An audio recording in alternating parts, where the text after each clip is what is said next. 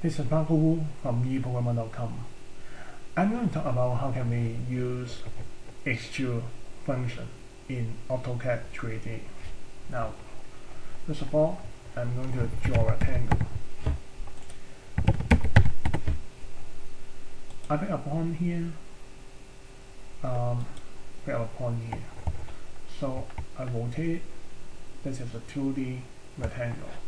Now, we can do an extrude. Select this, press enter. We can go whatever we want. We can change it.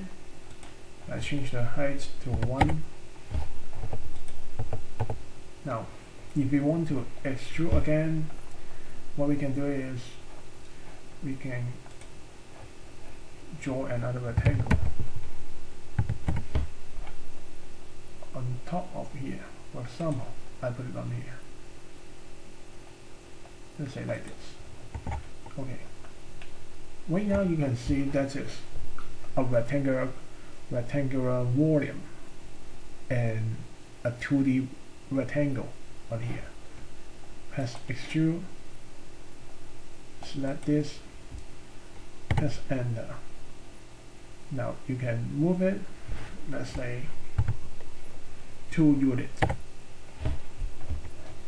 Okay, but one thing is, you can see this is one volume, this is another volume. We can move it to whatever we want. These two volumes are separate. Now, just now, we move it out, we can move it to this corner. Make sure your slap on, 3D slap on is on. Now, I'm going to move it to this corner. Move. This time, we do it a bit different. Right now, it's 2 volume. How can we make it to become 1 volume? We can use this union function. Select the thing that we want to be union. We select 2 things. Press enter.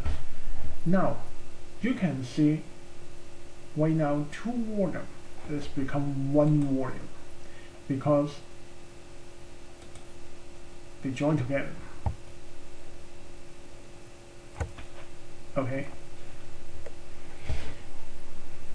What if I want to draw a circle? I draw a circle on here. I extrude it.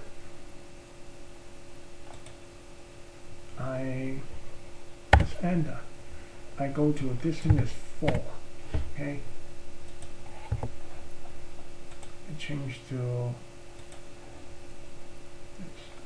Now I move this.